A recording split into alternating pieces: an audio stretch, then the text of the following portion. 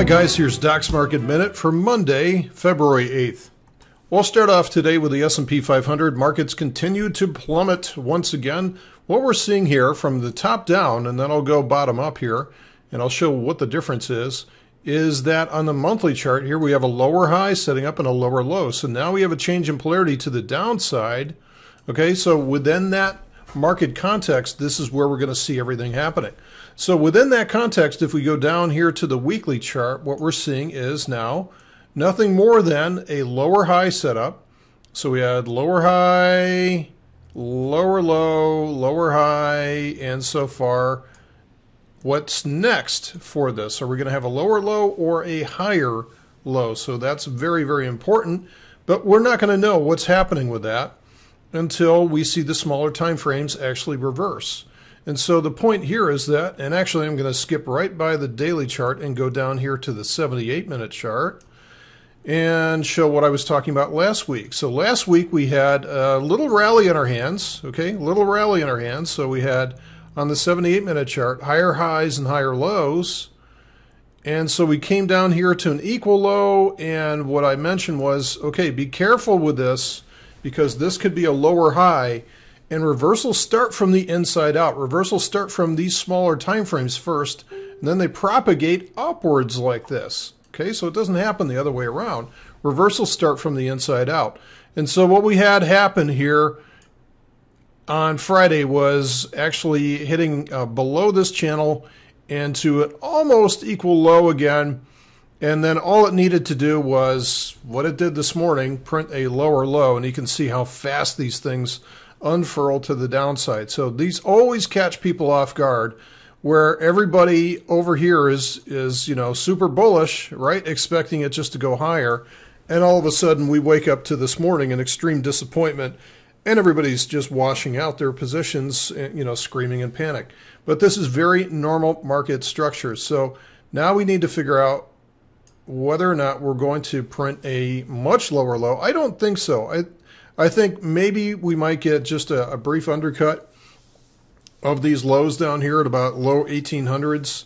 And I think that we'll probably start to see the beginnings of a multi-leg rally, which might take a couple of months to work out. It's going to be a very grinding, torturous affair, right? So similar to what we've been through recently with the August bottom. So off the August bottom, this took a couple months to bottom, and then we had all of this mess over here before we started the process all over again. So this is very, very similar. We can see that from the August bottom, we had to get a retest in September, and then this eventually led to a strong rally. So that was the October rally was more of the rip your face off variant. I'm not sure if we're necessarily going to see the same thing.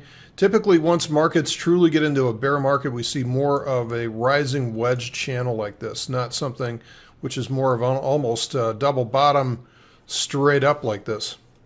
So obviously the next question is, when is this going to bottom? Again, this is where we have to watch the smaller time frame charts. What happens here is if we start to see it work higher like this, if we print a higher low and then a higher high, we'll start making the next swing higher like this. Okay, so everything keys off of this 78-minute chart, much like what we talked about last month when in January it just kept on working lower and lower and lower. And my guidance back then was to watch that 78-minute chart.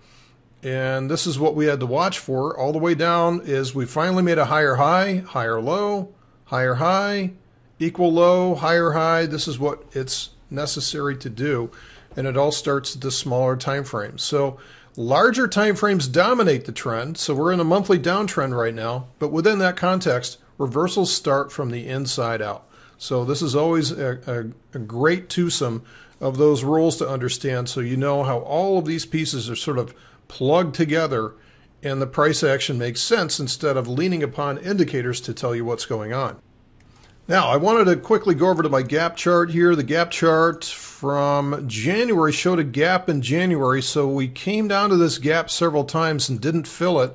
And so this is what I talked about this weekend, is that, okay, we may fill this gap down here, and eventually, I mean, we just blew through it. So now what we have is all the blue squares are unfilled gaps. So all of these are upside gaps we don't really have any downside gaps all the way back to 2014. So the last downside gap that we have is very early on in 2014. So that's a long way away and much, much lower prices than today.